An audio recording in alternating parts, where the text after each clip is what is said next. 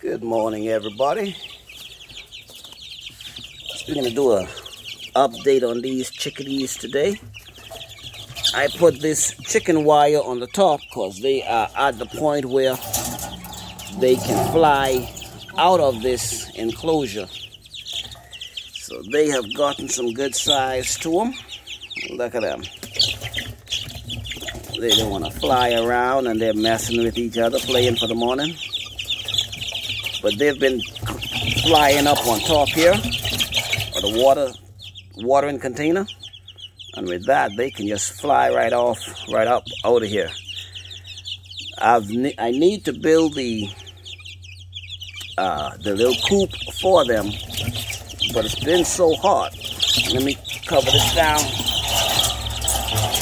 before they fly out on me. It's been so hot, I just haven't built it yet. But I filled their feed tray last night before I turn off the lights. And then I clean out their water also, gave them some fresh water yesterday evening. But this weekend, we're gonna go ahead and build their coop and move them outside because they're getting too big for this enclosure. I knew that just gonna be a few weeks, they're gonna be too big for this enclosure. And they're starting to want to spread their wings and fly, so they need more space. So what I've decided is I have this side gate right here. So right out here in this part of the pasture, I'm gonna mow down out here, mow a good little spot to where I can build their coop right here. I'll probably just build a hoop coop for them, put it right out here temporarily. And that's where when I come out this gate, I can just go right there to them. And then later on, I'll probably build a bigger coop over here. So I'll have it in stages where that pen will be the hatchery, the nursery when I hatch them out. Then I'll move them to the hoop coop. Then I'll build a bigger coop right here for the final hens to rest. So that's what I'm looking at. That's the project I have to do.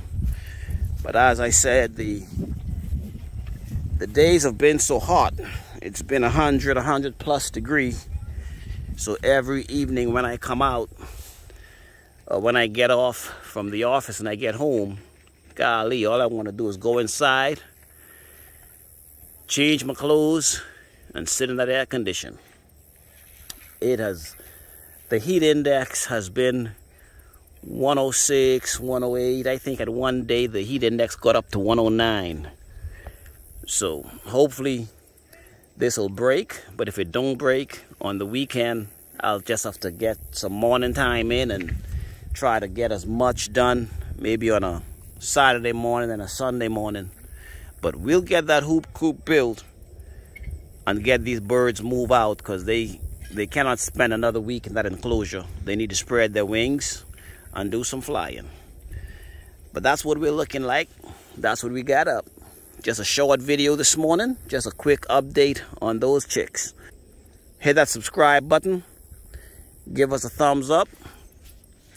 And you have yourself a wonderful day. Be blessed. Be safe. Take care of yourself.